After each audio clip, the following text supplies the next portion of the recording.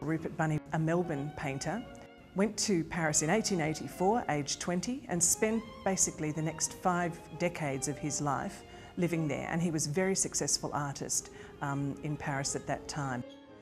Probably no other Australian had work so extensively exhibited in Europe until the late 20th century.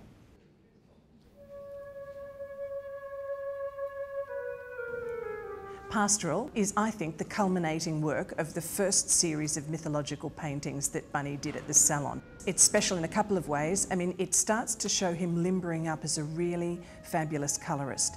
And that's one of the things I think that this exhibition will reveal to people, that Bunny was a wonderful colour painter. And you can start to see those things happening in Pastoral. The red accents, the atmospheric pinkish sky. Against those chalky cliffs and silvery pink light of Brittany, Bunny then puts mythological creatures. And that's the real and the kind of not real mix that becomes absolutely intrinsic to his work.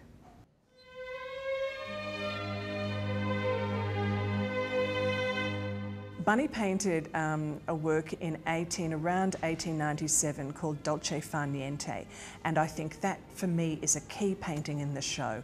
It's when he begins to focus on painting women, and he'll do that almost exclusively for 10 to 15 years.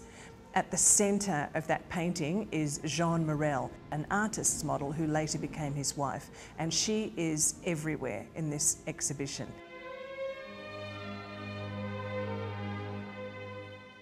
For many people, Bunny's paintings of women at leisure represent the quintessential image of the Belle Epoque in Paris, that idea of an endless summer, but which was, of course, completely swept away by war.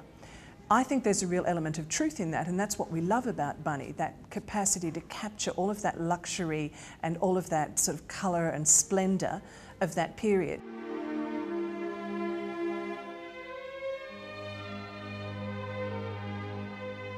I hope people enjoy seeing paintings that have never been seen in Australia before, which I think tell the most comprehensive story that we've seen on Rupert Bunny to date.